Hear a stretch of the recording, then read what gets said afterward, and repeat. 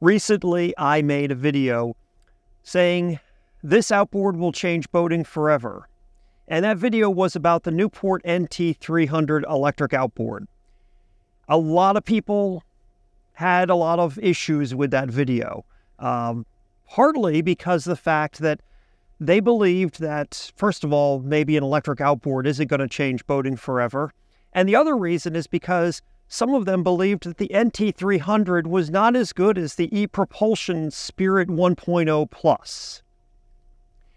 Many of you pointed out in comments about the fact that Tiny Boat Nation had reviewed the Newport NT300 and compared it to the Mercury Avator and the ePropulsion Spirit Plus 1.0 and found it to be lacking. I don't have the resources and the budget that Tiny Boat Nation has. I can't just go and buy 4 electric outboards to be able to compare them for you. If I could, I would. And Newport had given me that NT300 for me to try out. So I didn't have anything to compare the Newport NT300 with. Tiny Boat Nation happened to watch my video as well.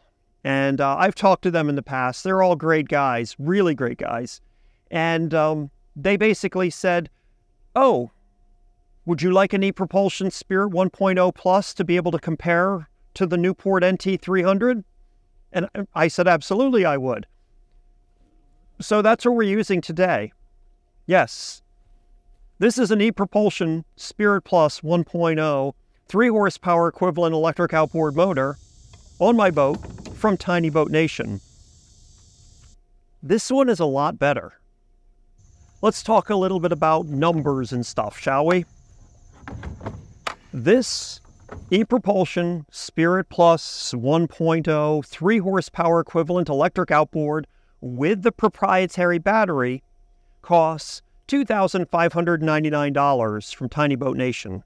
Stay tuned about that because I might be able to get you a slightly better price than that. The Newport configuration, like I got, with the absolute biggest battery, 40 amp hour big battery, and an extension cable, because otherwise the battery would have to be literally right here next to the motor. It was $2,394. So the ePropulsion is $205 more. I'll stand by my statement that the Newport NT300 is the small electric outboard that I think is going to change boating forever because it is newer and cheaper. And anytime whenever we get to the point where things that are newer, that are equivalent, are cheaper, that's a good sign. Plus the fact that it always uses a separate battery. For the ePropulsion, the battery is 8.7 kilograms, which is 19 pounds. The Newport battery is 28.9 pounds, which is 13.1 kilograms. So the Newport battery is heavier, actually 10 pounds heavier.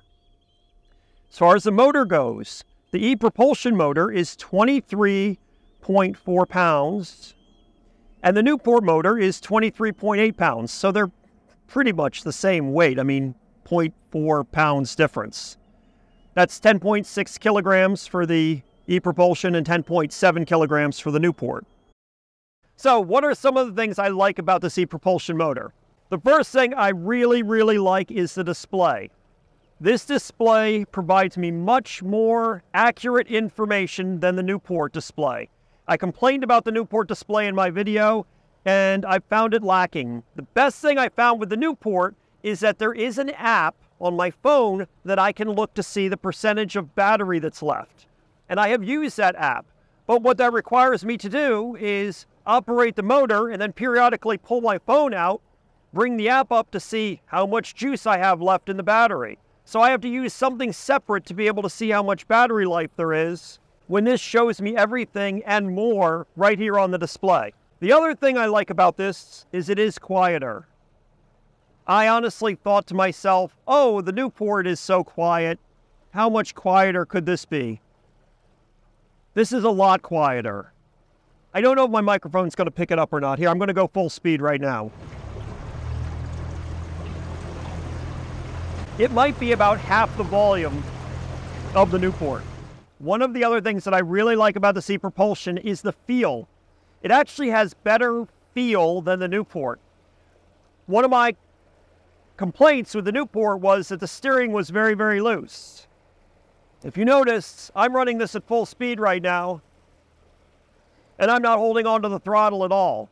The steering in this one is tighter, and part of it, I think, is because the battery sits on top of the outboard.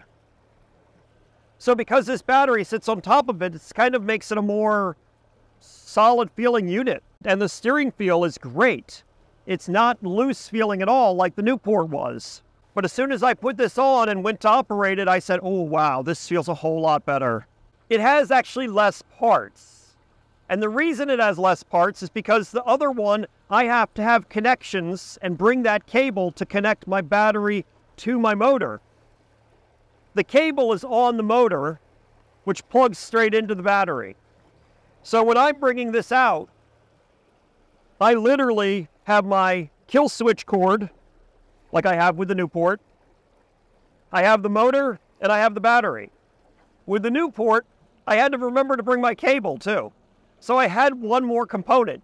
Yes. Is that nitpicking? Absolutely nitpicking. But every little bit helps, and I liked the fact that it had one less part.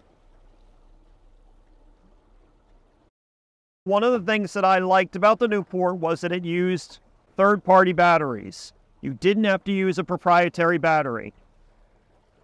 You don't have to use a proprietary battery with ePropulsion either. Now, you do have to buy a separate cable adapter that plugs into this cord here, and that plugs into your battery. So you do have to buy a separate cable, and I don't know how well the display works whenever you're using a third-party battery, because I don't know if the cable talks to it as well as it does the proprietary battery. However, I'm going to be getting that set up as well so that I can try that out and see what that's like. So the fact that it does work with another battery makes it very even, actually, because it doesn't require a proprietary battery, but it does require you to buy an extra cable if you go to use a third-party battery. I do agree with Tiny Boat Nation's assessment that this is the best one, because now that I have operated both of them, this is a lot nicer of a motor. So does all of this mean that now I'm a ePropulsion fanboy? I don't know. I don't think so.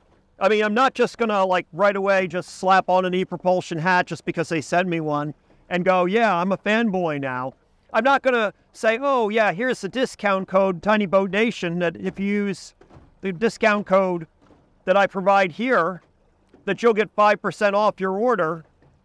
Yeah, that's right. I partnered up with Tiny Boat Nation now, and that's a real discount code. If you go to Tiny Boat Nation, you purchase something, you get 5% off if you use the discount code Wayne. Yeah,